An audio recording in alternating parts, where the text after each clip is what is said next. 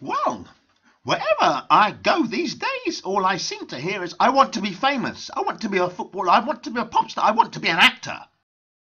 Sir Anthony Hopkins has really hit it on the head in terms of simplicity of being on this earth and just getting on with it. Now here's a few famous quotes from the wonderful giant of a man himself. Obviously Anthony's not here in my presence, so I've had to use my own vocal ability to put forward his quotes. And they are wonderful quotes. Enjoy! When Anthony Hopkins first arrived at the National Theatre, he was very young, and he started off, believe it or not, on non-speaking roles. But the young Anthony, impatient for bigger and better things, including much more exposure, after just 3 weeks, approached the casting director and said, "Who the bloody hell do I have to sleep with to get a part round here?"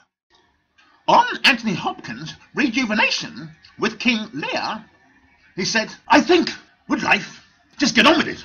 You know, we're all going to die, and that's a great motivator." Anthony Hopkins surprised himself how much he enjoyed making the dresser at the National Theatre. Famous quote from him being, "When I was at the National all those years ago, I knew I had something in me. I didn't have the discipline. I had a Welsh temperament and didn't have that fitting-in mechanism. Derek, Mr. Jacobi, who was wonderful, had it, but I didn't. I would fight, I'd rebel. I thought, well, I don't belong here. And for almost 50 years afterwards, I felt that edge of, I don't belong anywhere. I'm a loner. I don't have any friends or actors at all. But in the dresser, when Ian McKellen responded, it was wonderful. We got on so well. And suddenly I felt at home. So that lack of belonging was all in my imagination, all in my vanity."